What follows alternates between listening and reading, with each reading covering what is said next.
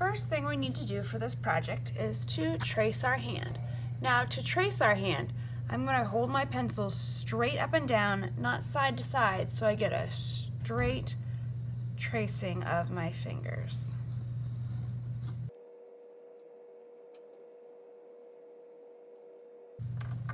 Now, it might be a little bit hard to see, but I can see well enough my pencil. If there's any areas you want to smooth out, like maybe I don't want to show off my ring, I can always take an eraser and edit that part. Or you can leave it, no big deal. Now, if you're happy with that hand tracing, the next step is to take your pencil and draw in all the bones on your hand. Now, we just learned about the different bones of our hand, so I'm going to draw 3 phalanges in each finger, except for my thumb, which only has 2. Now, there's different ways you could draw the bones. You could do it just simply kind of like some ovals. I kind of like doing ovals that maybe are a little bit bigger at the top and the bottom. If you really want to draw like a typical bone shape, you could. It just might take a little bit longer. So I'm going to draw my oval bones.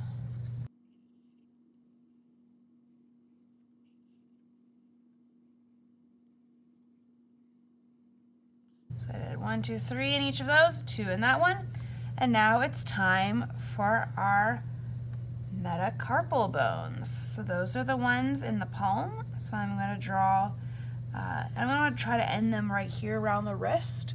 So I'm going to start at this finger and go down. Don't make them too big. What a lot of times people have is they all go this direction, and really we all want them going towards the center point.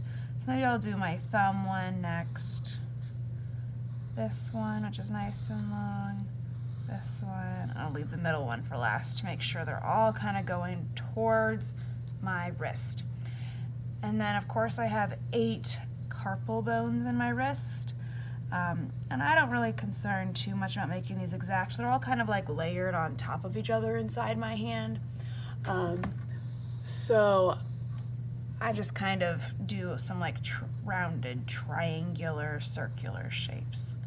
Making sure that I definitely have 8. 1, 2, 3, 4, 5, 6, 7, 8. There I got my wrist. Now way down here, we do have probably a little bit more space, and so I can do my radius and ulna. And that's just the end. And they're going to literally go off the end of my paper because my arm goes on. It doesn't end right there. But back to the rest of my hand. Once you have it all drawn out and you like it, you don't have to erase anything, it's time to bust out the chalk. So I've got this container of chalk. It's got all sorts of colors in here. When you're looking for colors, be careful. If you stick your whole hand in there, it's going to get really colorful really quickly and really messy. We have to be gentle with the way we kind of pick out, using like 2 fingers to pick out a piece of chalk. So I'm going to start by outlining my bones, not my hand, just the bones inside my hand.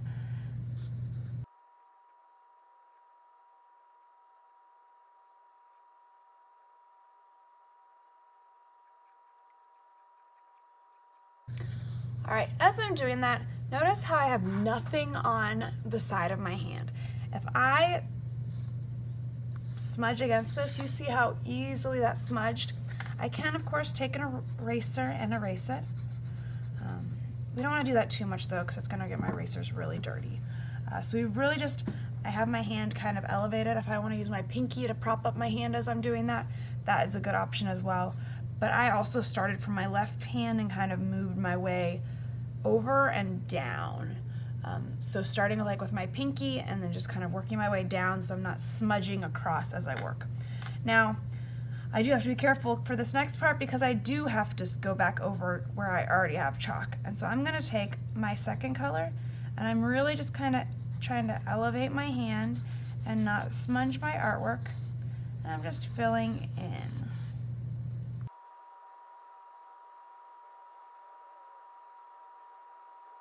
Alright, in the last area, I'm going to use my third chalk color. I picked out 3 chalks that I like together. And the third chalk color I'm going to do on the outside of my hand. So that outline that I originally drew. And now I'm not loving this chalk, so I'm just gonna switch it out. Because don't use a chalk that you're not loving, that's just gonna waste your time and cause you a headache. So I'm gonna try to use the sky instead. And see, this chalk is especially important to have be a soft chalk. If it's really hard to draw with, it's gonna make this last step kind of annoying. Oops.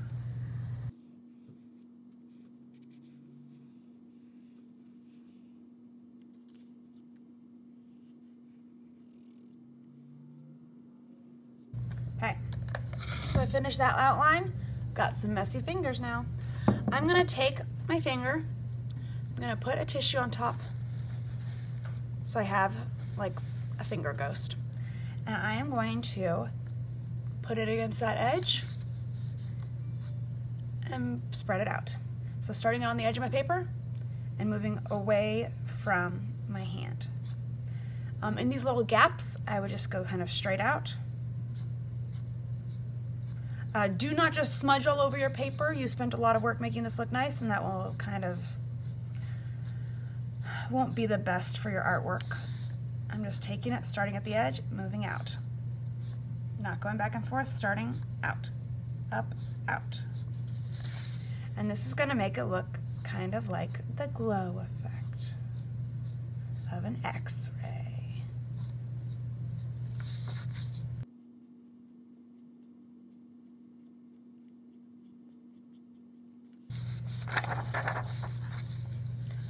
Alright, and I really like how that looks. I could always go in with more chalk if I needed to, but I'm happy, and so I'm just going to write my name at the bottom